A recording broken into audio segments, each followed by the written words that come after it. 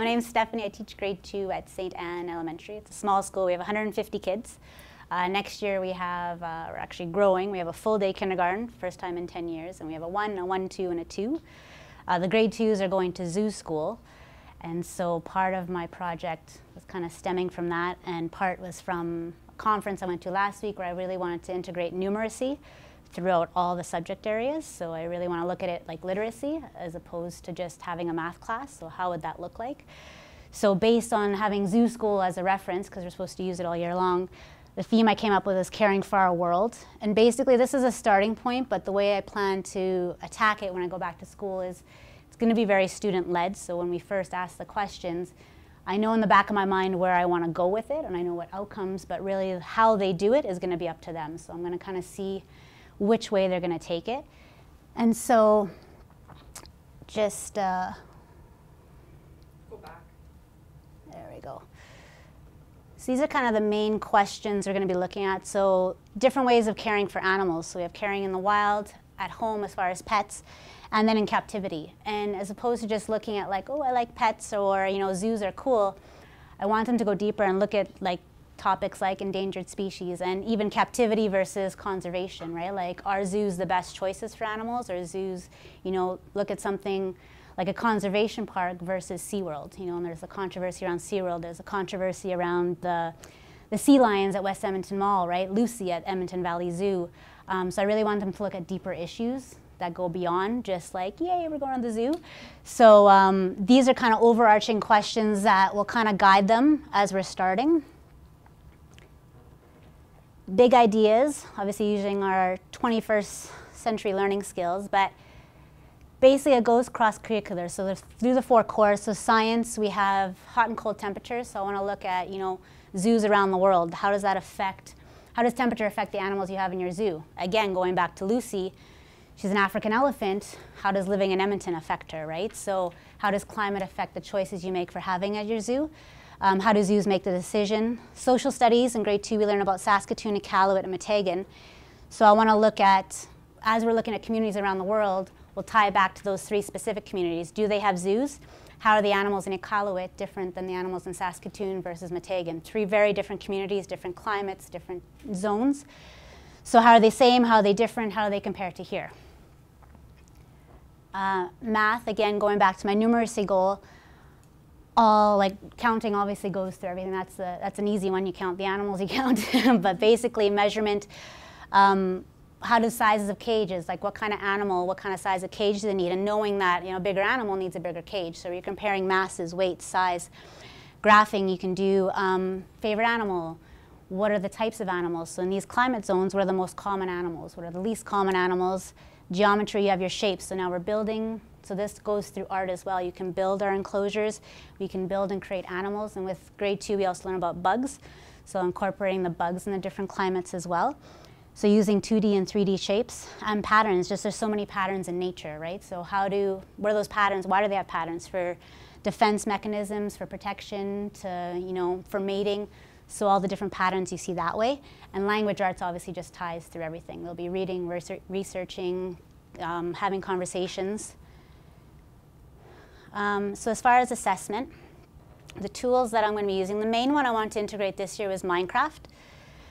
Because last year I focused a lot on Skype and Skyping, so this year I want to, and I kind of touched on coding, so I really wanted to, I had all my little kids who were like, tell me about Minecraft, and I have no clue how to use Minecraft. I played with it and I was like, I don't know. So, but basically the end, after we do all this research and we all bring it together, they're going to build their ideal zoo. So using their skills that they learned in measurement, using their skills, their research skills, their habitats, their climates, they're going to build their ideal environment. So whether we do this in a group of 3, ideally I'd like to partner with another school and kind of share out those as far as like sharing the games. So that's going to be the big one. So we're using measurement, they're using their ideas of building, and they're collaborating within the school and outside the school. Skype in the classroom. Basically, we're going to use this again to connect to other classrooms because they can get feedback, right? What's your opinion on this? What's your opinion on that? I also want to contact as many zoos as possible. So there's lots of virtual field trips you can do with zoos. They have, and you can visit them. If without the virtual field trip, I'd like to contact like the zoo directors, staff, veterinarians, Me and my daughters volunteer at the Humane Society here in the city.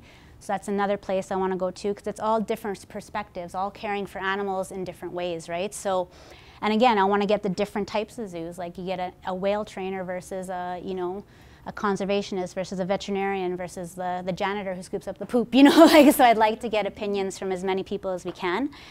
And basically assessment from that, this comes to questioning techniques. You know, we started a little bit last year with the mystery number, and they're kind of asking yes or no questions.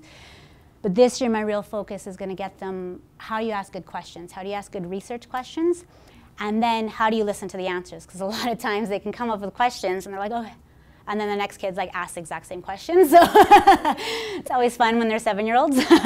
But basically I want to get them really focusing on what is a good question, how do you get information, and what information is important. When you're interviewing the director of a zoo, is it important to know how old he is, or how, you know, sometimes that could be a good question, but basically I want to get them beyond those superficial questions.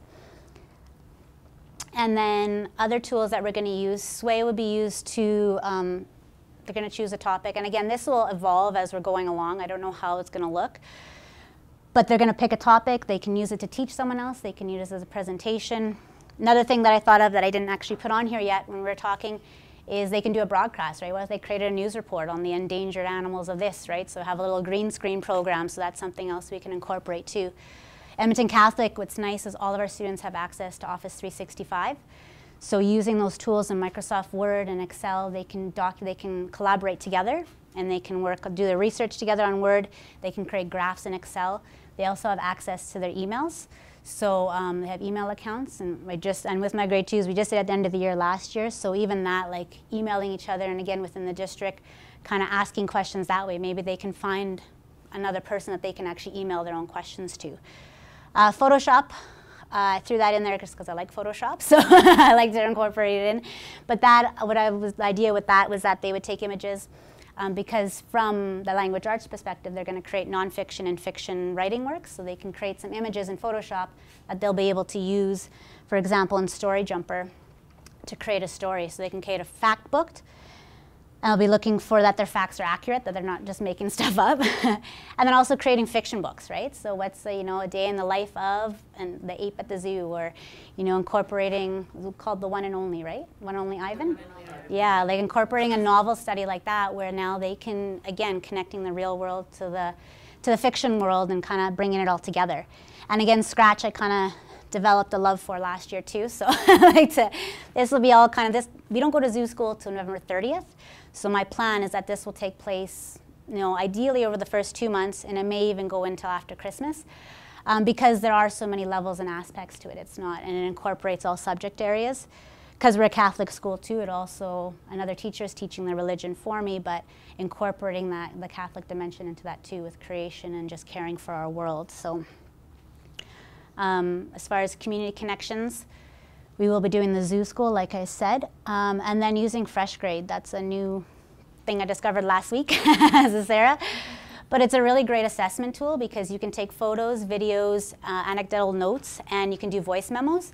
And there's a teacher app, a parent app, and a student app. And what it does is, right there as they're working, you input your class into it.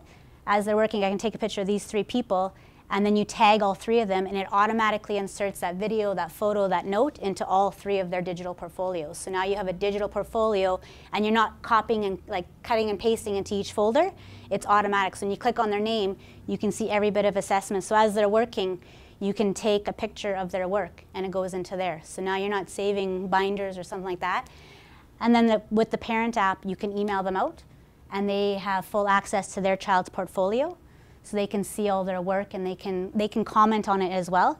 And there's a student app where the students, you know, if they go home, they're doing something at home, they can take a picture of it, upload it, it goes into their portfolio, and you can comment back and forth that way. So that's a brand, like I said, I just learned about it last week, and I was like, oh, it's so cool.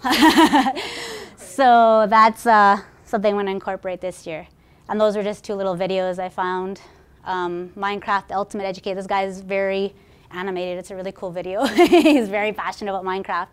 And then just kind of Skype in the classroom, the benefits of it.